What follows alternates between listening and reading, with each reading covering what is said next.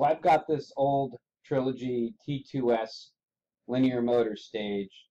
It's now a Parker T2S, but it's a bed of magnets with a coil that moves through the slot. There's an IGUS chain that holds the cables for feedback and motor power. There's a bearing for putting the load on, and the sled for moving the mass. This actuator comes with end stops and end of travel limit. This one has incremental encoder.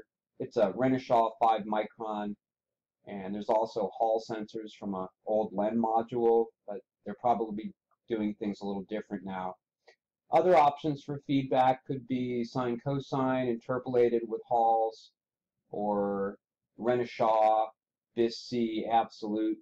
I'm not sure if that actually fits on here, but there's a lot of linear motors now with absolute encoders.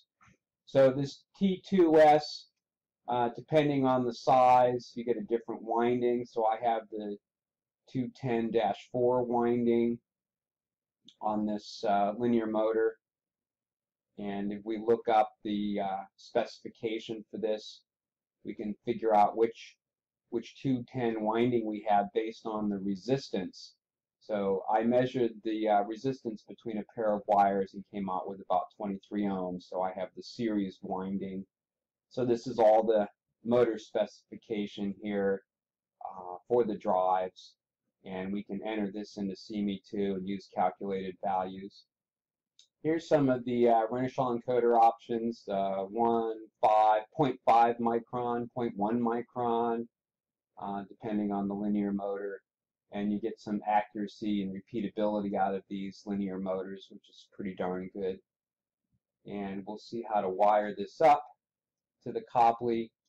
Incremental encoder A, A0, B, B0. If there's an index, we can put an index. I think this motor has a limit switch, so I put that in on the inputs 2 and 3, general purpose. There could also be a motor temperature sensor. I didn't look for that in this case, but there are Hall effect sensors, UVW. You've got the outer shield, which goes to earth, pin 1 frame ground on the drive. You can see this, the drive frame is connected to earth. And an important note here is the motor power wires that shows a shield and a earth frame. There is a braided shield with the motor feedback, but it is not connected to the motor case. There's a separate wire that you have to connect to earth. The motor case must find a path to earth. There's some capacitive coupling between the coil and the case, and this noise needs to be shunted to ground, or it will interfere with the servo control loops. I'm just going to show the basic setup here. It's a brushless linear motor. It's an incremental encoder. Yes, I have Halls, but one of the Halls is permanently stuck high, so I can't use that. But there's a Biss-C option, and there's an analog sine cosine option, so various feedback devices could be used. I'm just in a position mode, and you can emulate the output, of course. If you had a Biss or something, or you just want to buffer the incremental encoder, or take the sine cosine emulated out, that would be fine. And so we'll check again the motor data. This 60.96 millimeters is the magnetic pair length of the poles, or the pitch, a pair of magnets. It's 2.4 inches. So this is definitely an American motor. We think in inches. We had to convert this to millimeters to get it to come out correct. This is a big problem for a lot of motors, that if they don't give you the pole pair length, you'll have to measure it yourself. So I'm trying to show here how to take a measurement of the pole pair length. You can see there's a pair of magnets. This could be a north magnet. This could be a south magnet. So you need to measure the distance from the first edge to the, not the second edge, but the third edge. So the pole length is from edge to edge.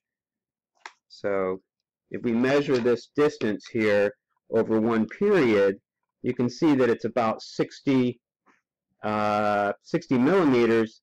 It's difficult to say 61 millimeters So what you should do is over the entire length of travel, divide that length by the number of pairs, and you'll come out with a more accurate number. Now the motor comes in sections, so you can have up to as many meters of motor as you'd like. Just keep adding the sections up. But a critical factor for this is when you have a junction, the magnetic pair length needs to add up. If somebody accidentally mounts the magnet all the way to the edge, you're going to have a problem when it comes to commutation. Now, I'm not saying the motor manufacturer would ever make a mistake, but if you suddenly get sort of a phase fault during this transition, you've got to take a look and make sure you don't have something backwards or upside down. Maybe it's got to be flipped over.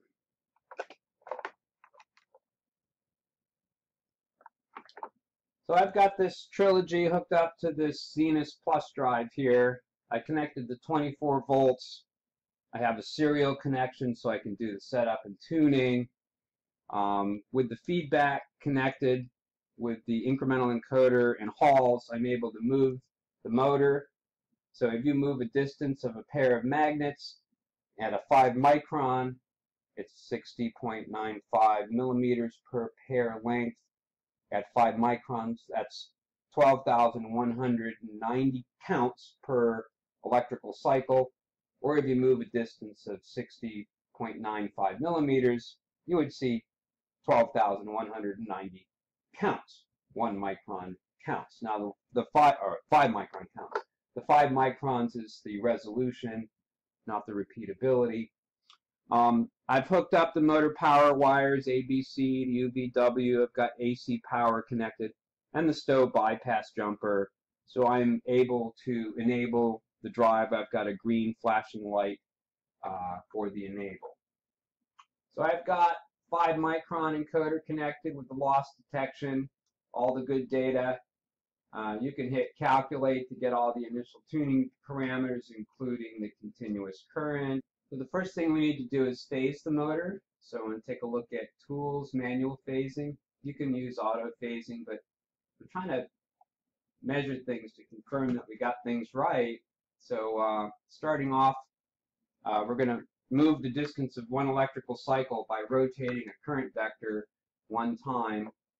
So I got 1 amp applied. This should be enough to overcome friction. So you could apply the continuous current if you want. There's no problem.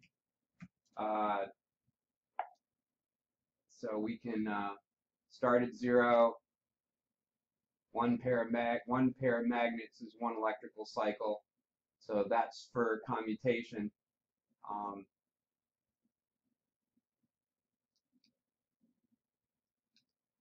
And of course you can verify the counts. It's fairly good to confirm the number of counts, but you'll actually need to go through multiple cycles to get to the 12,190, maybe several electrical cycles to confirm it. But this looks pretty accurate to me. You just want to make sure your number is not off by a factor of 10.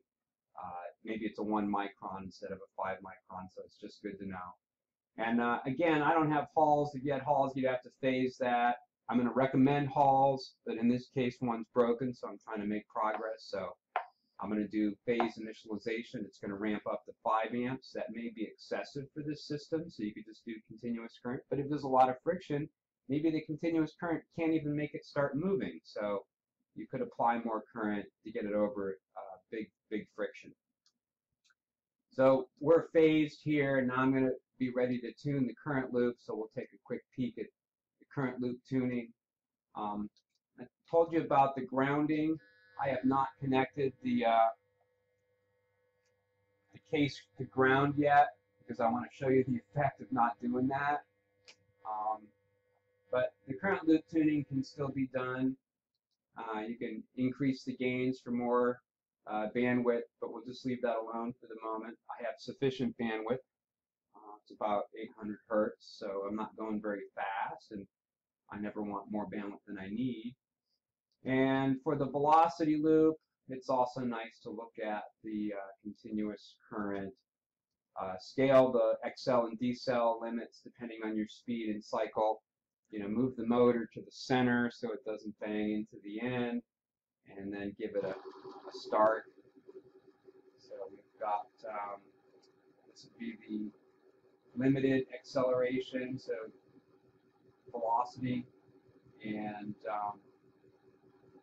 you can maybe hear a little bit of the not much growling with the grounding, but with the configure filters, that's a default value there, 2-pole. With 2-pole, you get a little bit more ringing at this gain, and it's a little bit of overshoot. So this gain's pretty good. If I had 700, that might be too much.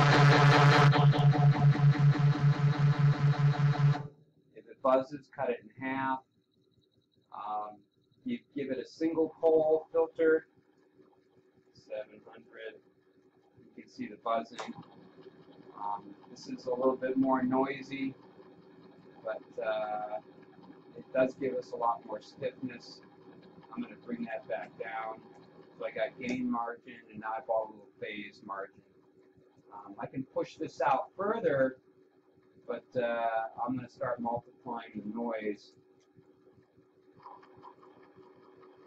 Let's check the grounding here. Not much quieter without the grounding. So we'll take a look at the gains, the integral term again. Just don't want too much overshoot there. We'll take a look at the position loop tuning.